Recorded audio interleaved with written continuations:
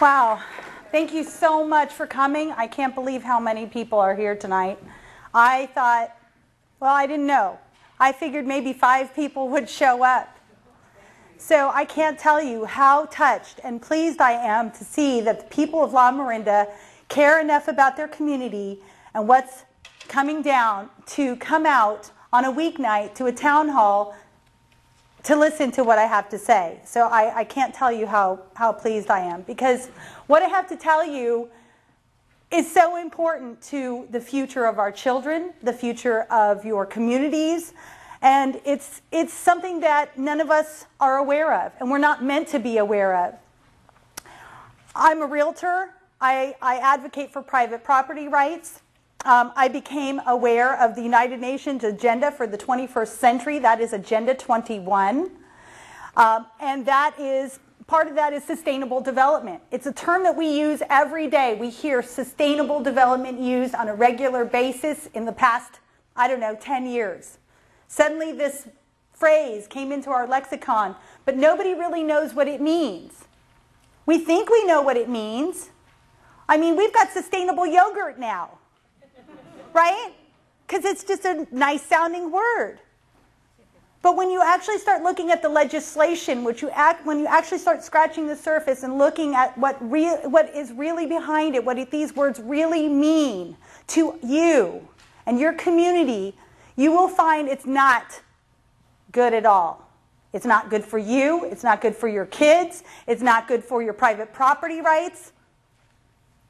So we want to be sustainable. We want to have clean air. We want to have clean energy. We want to have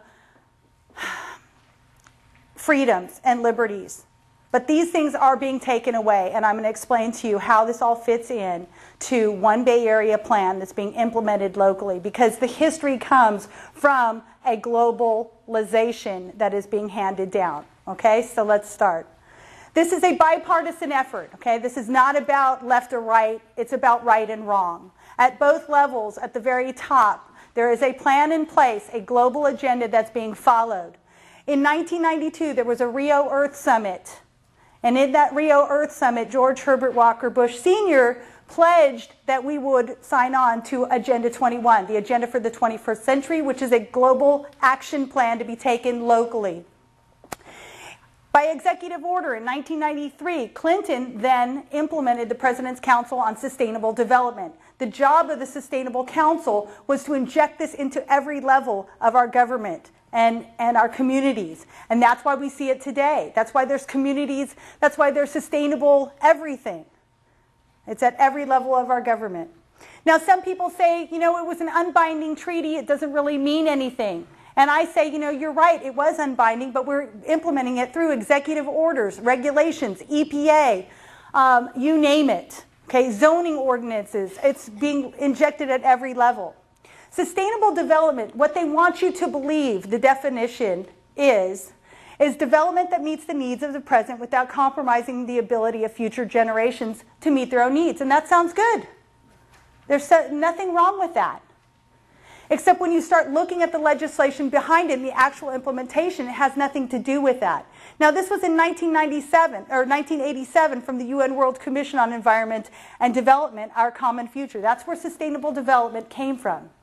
In 1992, it was then adopted through Agenda 21 at the Rio Earth Summit. And again, executive order through Clinton's administration solidified it.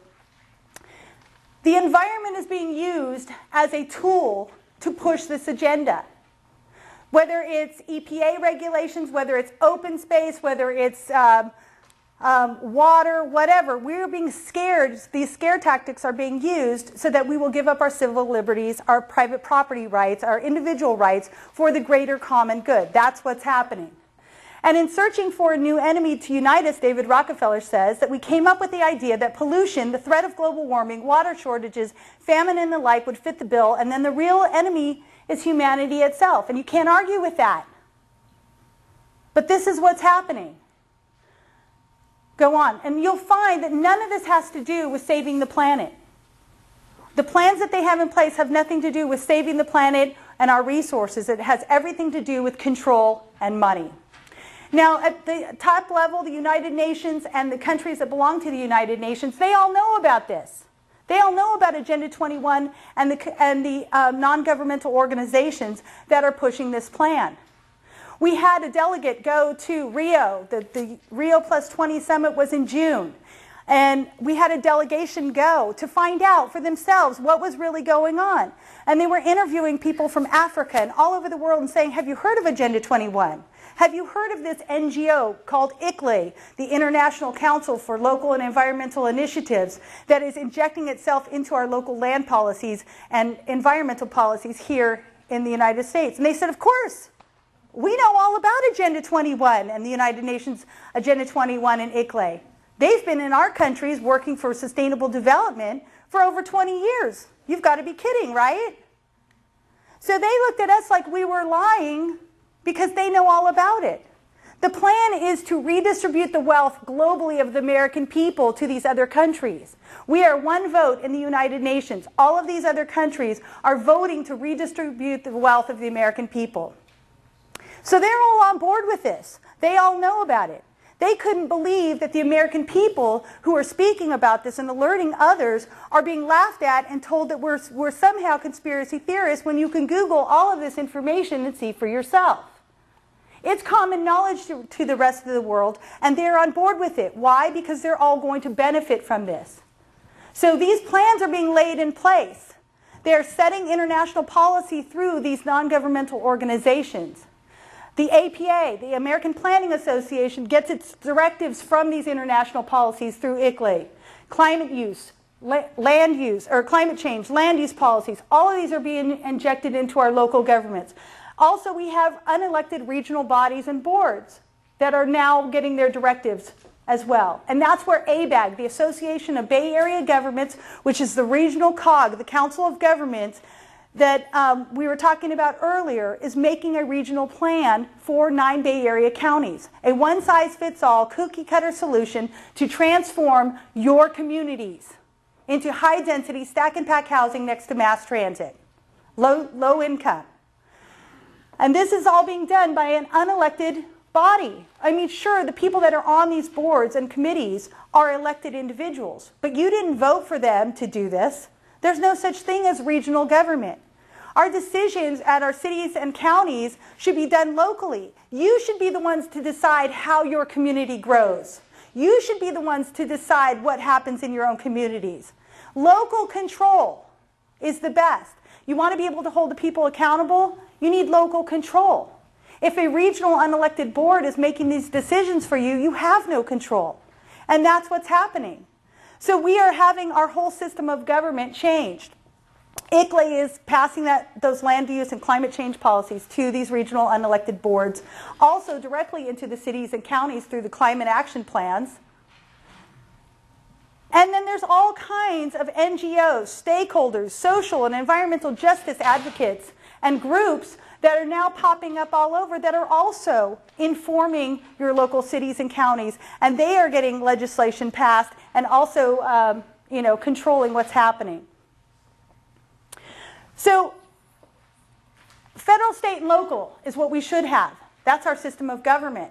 And what's happening in reality is we are getting a shadow government. We have a parallel system of government that's being set up that is subverting the system that we have. If you're wondering why things aren't working properly, it's because we've got all of these NGOs, stakeholders, groups and councils that are controlling what's happening, and we aren't voting for them, and they're taking over. So at the state level, we've got super councils, unelected boards. One of those boards is CARB, the California Air Resource Board, right?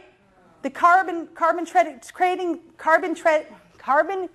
trading scheme is going to be live in November. Did you know that we can't even audit that board? Our legislator it was a legislatively created board, but they can't even audit it. And they've also incorporated in Delaware so that they don't have to follow an Open Meetings Act. This is the type of stuff that's happening right now. They're making decisions on our behalf, and they are not accountable to the taxpayers.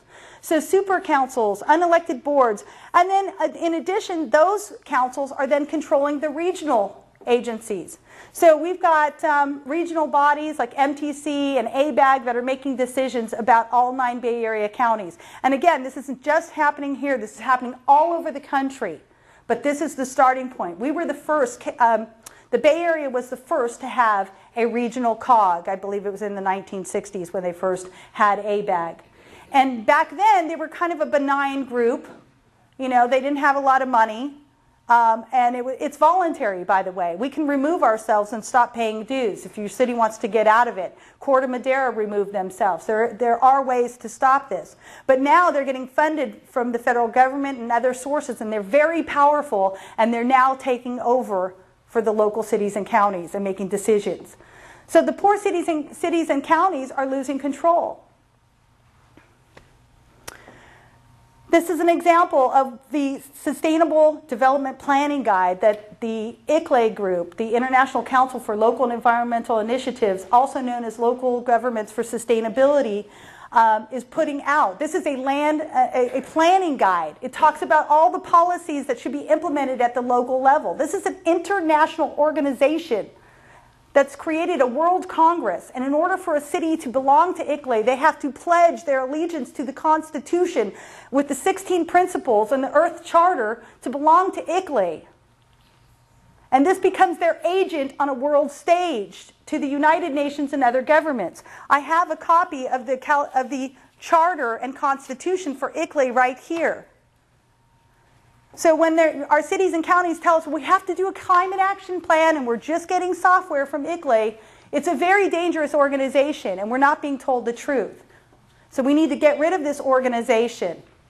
We don't need an international body telling us how to plan our cities and how to live.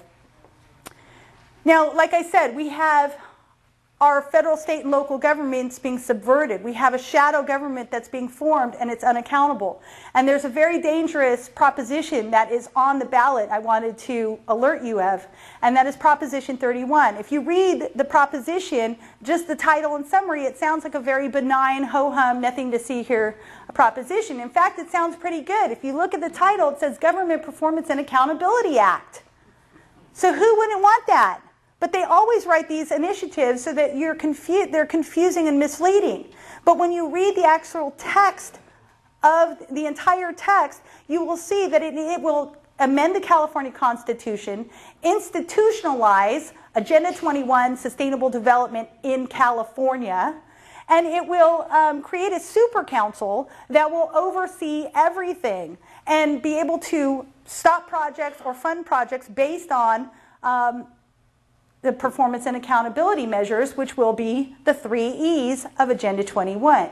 And those 3 E's are economy, equity, and environment. So let's look at the 3 E's, okay? Because when you see the 3 interlocking circles, and some of you may have seen this on a city council website, a county site, some other NGO site, you are looking at the Sustainable Development United Nations 3 E's. Okay, this is their logo. Now, who wouldn't want a good economy? But that's not what economy means. Economy, equity, and environment mean something different. The words and the meanings are changed. It's not what you think. When they talk about an equitable economy, they're talking about public-private partnerships. They're talking about big government, big corporations, and big labor. That's it. They're not talking about private businesses. They're not talking about private labor. Everything, have you noticed, is going to public-private partnerships. So they're looking at public projects, and those public projects will then be given to benefit corporations, corporations that agree to do what the government wants done, which is going to be sustainable development, sustainable strategies, whatever they decide that that's going to be. Those benefit corporations will then have to use project labor agreements, so they'll be locked into labor. So those 3 things are going to feed itself. That's what they mean by economy. When they talk about environment, of course, environment would be anything that they want to use in order to regulate you and your property use out of your car, whatever it is they want to do in terms of the environment. The first organizing principle will be the environment. It's not about the environment. I've been going to these meetings for 2 years now where ABAG with their One Bay Area plan, has been telling us that because we want to save the planet, in order to save the planet, we need to all get out of our private property. Single-family homes are bad. They're unsustainable. We need to move out of our single-family homes. We need to all live in stack and pack housing next to mass transit and get out of our cars. And then we go through that process, get to the EIR, which is the environmental impact process, and then they decide, they tell us they're going to give all of these developers CEQA waivers, California Environment Quality Act waivers. In other words, they don't have to do any of the GHG analysis, the greenhouse gas analysis for trucks and cars. So they're all going to get waivers for this. So it's either it's about the environment or it's not, and it's not. They want to make the development the way they want it. So whatever it is that they deem to be sustainable development, that's where the money is going to go, and that's what they're going to do. Social equity. Social equity, when you see equity, it's all about social justice, environmental justice. It's all about the redistribution of wealth. You are all part of a donor community. Okay? Orinda, Lafayette, and Moraga are donor communities. Okay? You are now going to be injected with recipient class communities. Okay, so part of this redistribution of wealth is going to be that you don't have the diversity. So you're going to have housing, low income, Section 8 housing, low income, very low income, maybe moderate income, but it's going to be mandatory in your cities and towns. So Moraga is slated to have that, Lafayette, Orinda, and this is something that unless your cities and counties agree to it, they won't get their transportation funding. And they're not telling you, and you're not getting to vote on this stuff. This is all being handed down from above. Some of the bills that have been passed that lock us into this path in California, this is already, some of these, well, these have all been done. And this is what puts it all together. SB 375 was passed in 2008. And this is all under Schwarzenegger's watch. So this is not a left or right issue. This is happening on both sides. The fact that we have a democratically controlled state house at this point just simply means that nothing can be pretty much done at the state level to stop this train. So the fight is at the local level. You need to contact and stop this at your city council level. But SB 375 calls for sustainable community strategies, human settlements. It links land use to transportation, and that's where the high-density housing next to mass transit is called for. And supposedly, that is necessary to reduce greenhouse gas emissions, okay? So AB 32 is the Global Warming Act, which was passed in 2006 under Schwarzenegger's watch.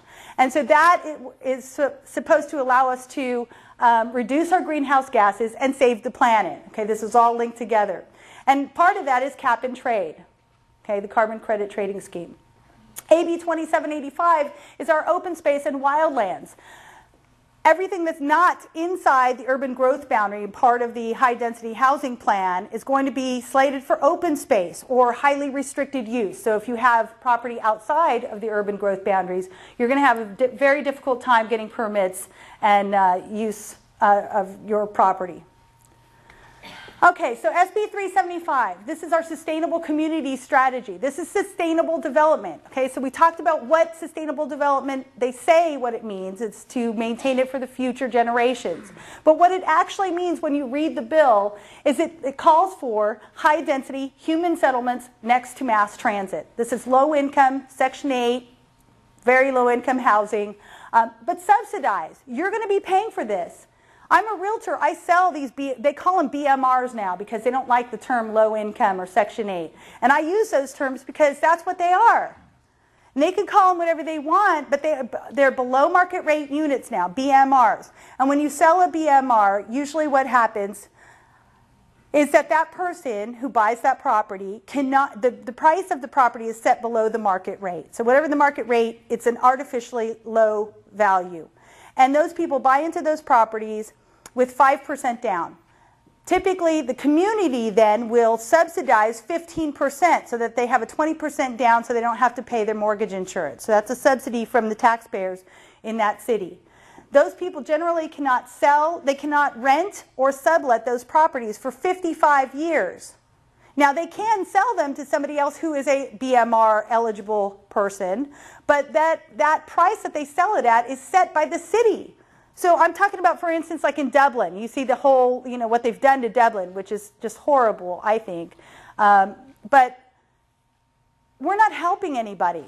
We're not helping these people give a hand up. Because they buy into these properties, they don't get the equity out of it. They don't get to later sell this property at whatever the market value is. They get to sell it at whatever the below market rate is that's set by the city or whoever sets those rates. So they're never really getting a handout. They simply are renters for all of those years.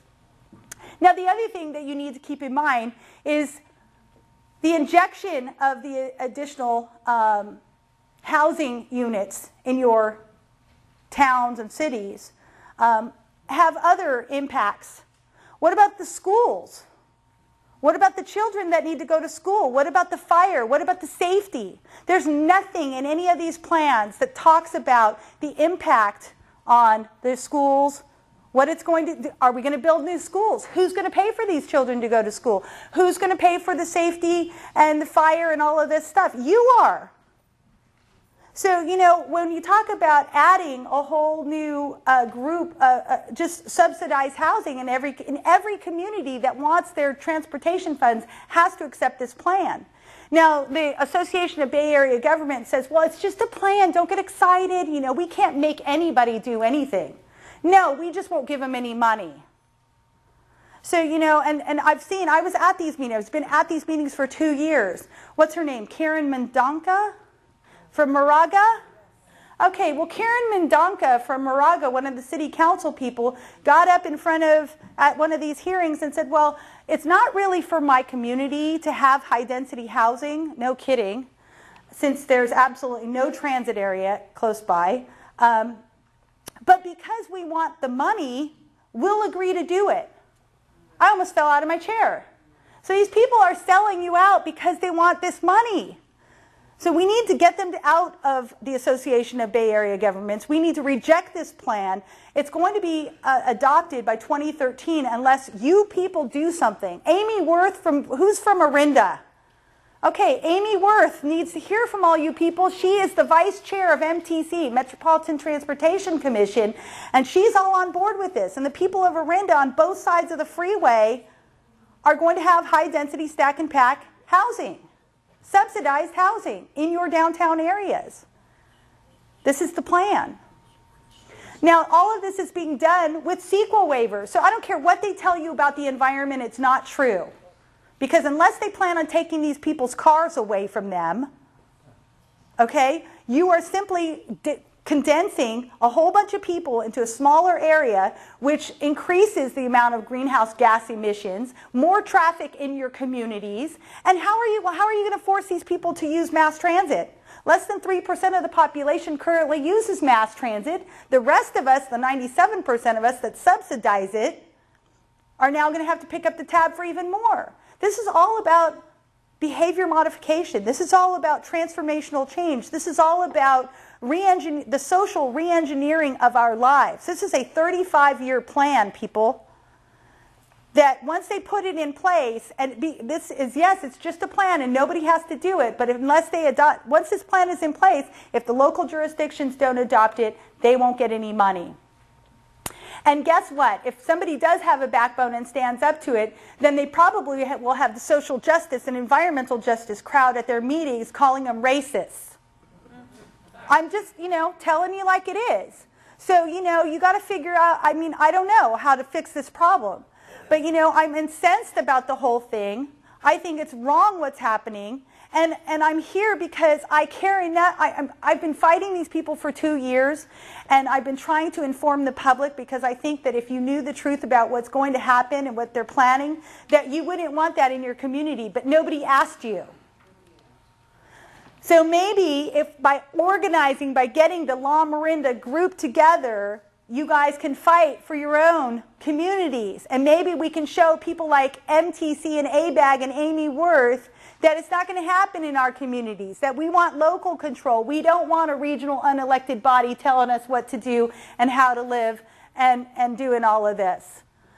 So for $277 billion, that's how much. When I started this 2 years ago, I think the price tag was $230 billion. Okay, and every time I go to one of their meetings, the price goes up another $10 or $20 billion. But who's counting? $277 billion in federal grant money is being dangled, is being handed to ABAG, the regional government. It's not, I shouldn't even say government, because it's not. But they want to be a government, and they're getting their way because they're getting so much money. So the directive is coming from above through SB 375, sustainable communities. So you will build high-density housing, etc. And how are you going to do that? With this money. State redevelopment. We were told last year that the local redevelopment was abolished. Okay? And what they did was they took the money and they handed it to the state level. So now state level redevelopment is also being handed down. So everything is happening from the top. Control and money. Now, we were told by ABAG and MTC, oh, we don't know anything about Agenda 21. We don't know anything about the United Nations and any of this stuff. This is all coming from the state level. If you don't like what's happening, go vote out Mark Desaulniers and all these other people who are pushing for this stuff. It's their fault. So I did a little research, and I got on ABAG's website, and I found that in 1997, they signed a compact for a sustainable Bay Area in 1997, before all of this legislation happened. And in that compact, and you can't really see this, but it said that they founded it on the principles of the 3 E's of sustainability. And the Bay Area Alliance adopted that definition of sustainable development that was endorsed by the United Nations World Commission on Environment and Development. And Richard Clark, the chairman and CEO of PG&E, Michelle Peralt from the Sierra Club, were both members of the President's Council on Sustainable Development. So, you know, what are we supposed to believe? So these people knew about this in 1997. They signed a secret compact at the ABAG regional level. They pushed for the legislation to be put in as a bill, okay, it was Steinberg that pushed through the SB 375. But they already knew about this. So when they tell us that they like to point fingers, it's happening at the state level, go after them. And then the state says, well, it's not us. And everybody wants to point fingers. These people knew, and they were in on it. Remember I said in 1993, the President's Council on Sustainable Development was created. So this is how it happens, through the back doors. Here's what your community has to look forward to. Now, these are not my maps. This is off of the ABAG website. These are the existing PDAs right now. These are priority development areas in your communities, and I've highlighted them. These are the areas that are slated for high-density housing. These are the areas that will be rezoned to mixed multi-use. Whatever it is now, over the next 35 years, it will not be zoned what it is now. It will be mixed multi-use, and these will be the priority development areas for those sustainable communities. So when we subsidize housing and we get these housing allocations for low-income housing in your neighborhoods, in your city, this is where it's slated to happen. Now, what happens to the property values outside of that, or the property use outside? It's going to be very difficult for anybody to get things done because most of the building will be done in these areas. Now, some of the things that they do, they shrink the urban growth boundary. Okay, a lot of us have been concerned about sprawl, right? We don't want sprawl. Well, what we've done is simply, they've trained us into thinking that horizontal sprawl is bad. Somehow that's bad to want a single-family residential home where you can have a yard and your children playing out in front where you can see them and they're safe. That's bad. That's unsustainable. What they want is everybody to live in vertical sprawl, that is subsidized housing paid by the taxpayers. So, I mean, we're basically forcing all of the development by creating that strict urban growth boundary into a compact area, which is what they want. So these are the PDA areas, and this is what you have to look forward to, the rezoning. Now, these are the RHNA house numbers, the Regional Housing Needs Allocation numbers. This is from 2014 to 2022. So in Lafayette, you will be expecting 426 new subsidized housing units. In Moraga, you will be expected to provide 228 new housing units. In Orinda, 226. Now, from 2007 to 2014, I don't have those numbers. You can look on your own city's website and find out what the housing allocation numbers are. I happened to look up Lafayette today, and I think it was 316. So over the next 14 years, there's going to be 700 and what did I say? 87, something like that, units in Lafayette. Where are they going to go? I mean, they're talking right now in Lafayette, they've got a height limit. And they're talking about raising that height limit from 35 to 45 feet. This is why. Now, they're also talking about exceptions. We're going to just make exceptions for plans that meet that. Well, one exception is going to lead to another exception, etc. And next thing you know, Lafayette, downtown Lafayette, and that whole street in the long term that's supposed to be a PDA is going to be high-density housing, 4 6-story high-density housing with retail space below. These people think, and they tell us that those people that are supposed to live in these communities are going to live there and work below, or work somewhere in that neighborhood. How they know this, I have no idea. You know, I mean, what happens if you quit your job? What happens if you get a new job? I mean, this is what they're planning. It's crazy. Now, all of this, SB 375, links land use to transportation. These are the policy triggers that are going to be pulled in any direction they want in order to achieve whatever they want. And the jobs housing connection is the one that is their preferred scenario at this point. So this is what's they're planning on doing now. And when this thing goes through, PDA-focused upzoning. That means they're going to rezone all of those PDA areas. Upzoning means whatever it is now, it's going to go up to mixed multi-use. So if it's a single-family residential home, it's going to be rezoned to mixed multi-use. And then you will be in nonconformance. Now, as a property owner, I'm highly offended. As a realtor, I'm highly offended that they're practicing this policy of using police powers, which is what zoning is, to change something and not tell you. And this is what's already slated. There's strict boundaries. Remember I said the urban growth boundary. They created a strict growth boundary that forces the growth inside of those areas. Subsidies, everything's going to be subsidized. And OBAG, this is the One Bay Area Grant Program. And then streamlining. That's a fancy term for saying waivers. As long as they have benefit corporations, as long as they have projects that they want done, they're going to give these people waivers, streamline the process. They're going to cut the red tape. They're not going to have to do environmental impact studies, and they're not going to have to do... So you know, we have all these groups coming to these meetings, and they're claiming that, you know, we have to do this to save the planet and the environment, and it's for the greater good.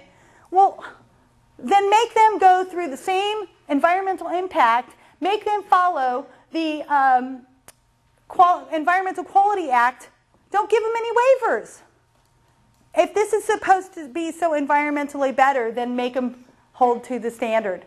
Preferred road network and preferred transit, as opposed to what? Well, committed road transit. You have committed funds. There are funds that the voters have voted for to fix your roads and highways. And what this group, this regional body is doing is changing the definition of the word committed so that they can simply scrape that money away and divert it to high-density housing next to mass transit because, of course, they're a transit authority as well. So, you know, I know Orinda has Measure L. Be very careful what you vote for because you vote yourself a half-cent tax or whatever it is, supposedly to fix your roads, and that money never gets spent the way it's supposed to. Why? Because they redefine the word committed, or, you know, there's all kinds of things that they do. So be very careful.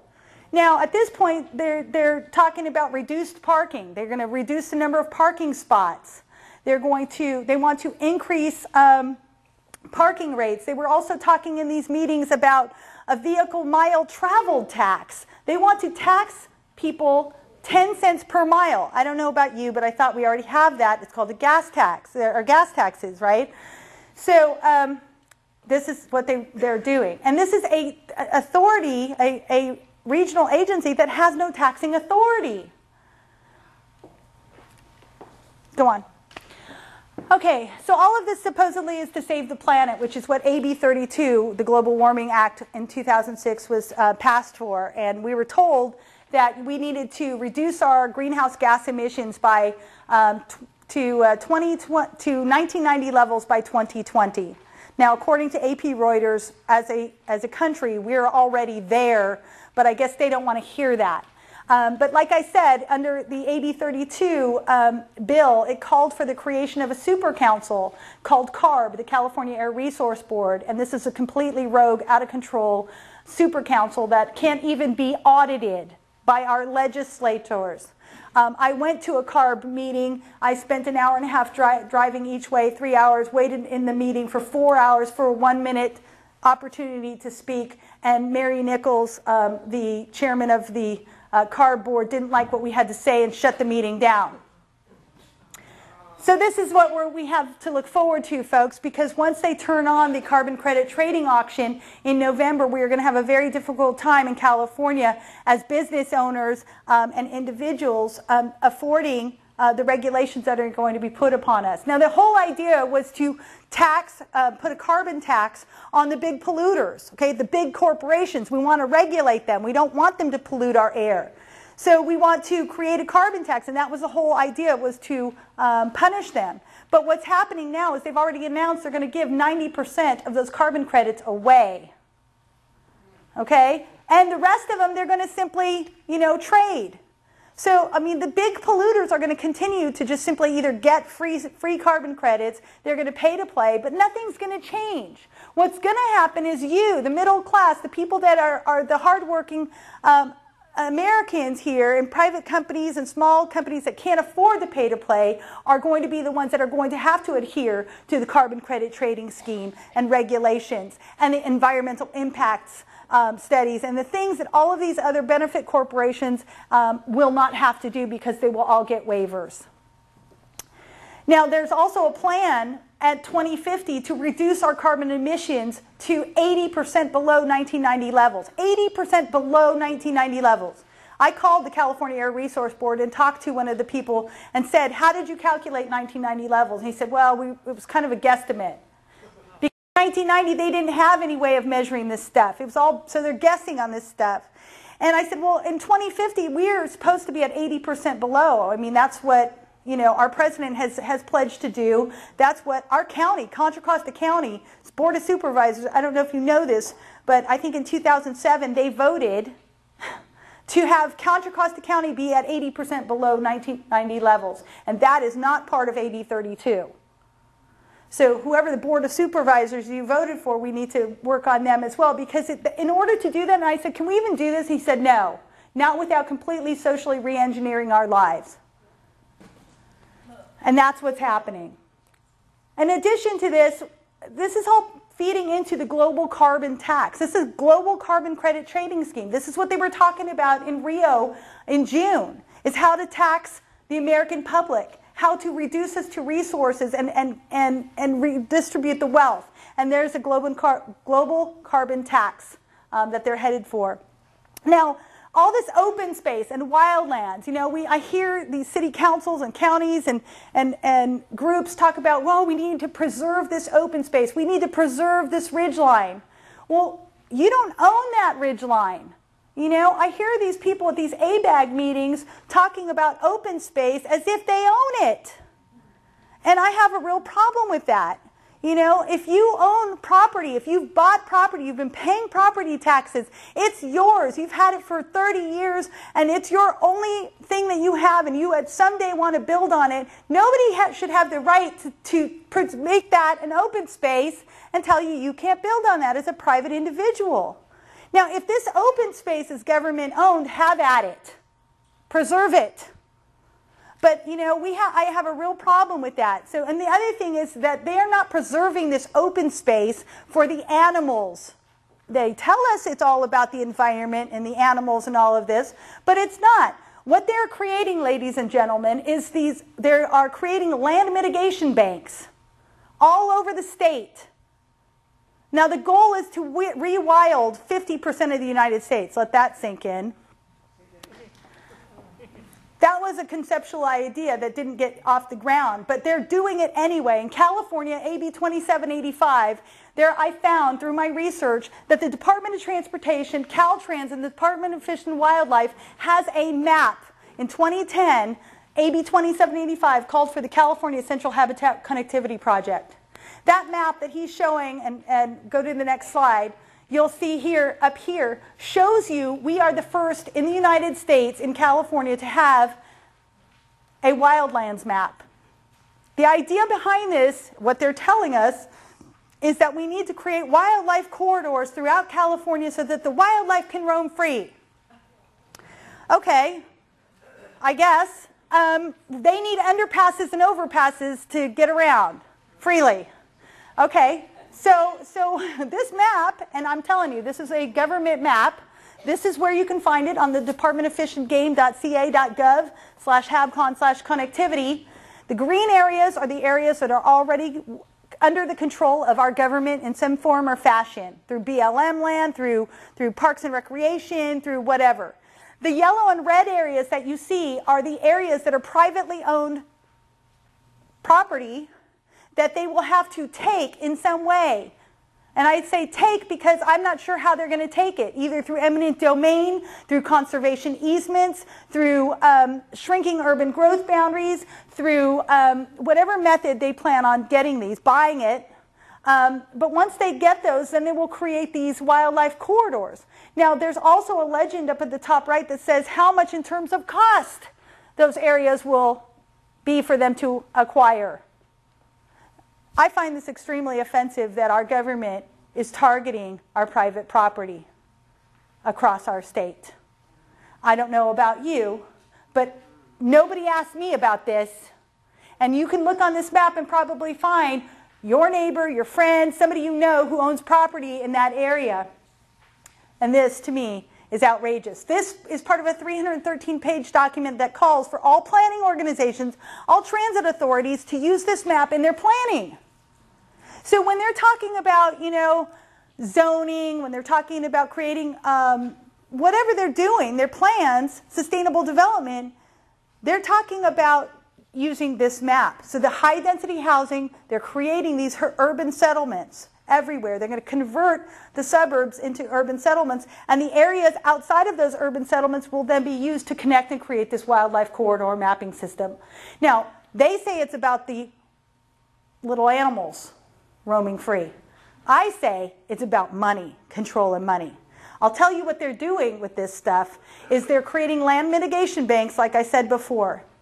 And when the carbon credit trading scheme goes live in November, these land mitigation banks are going to be used for carbon sequestration, and this will become part of their carbon credit trading scheme and a $1 trillion piggy bank.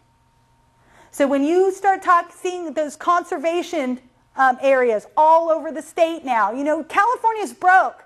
And I'm driving around going, what the heck is going on?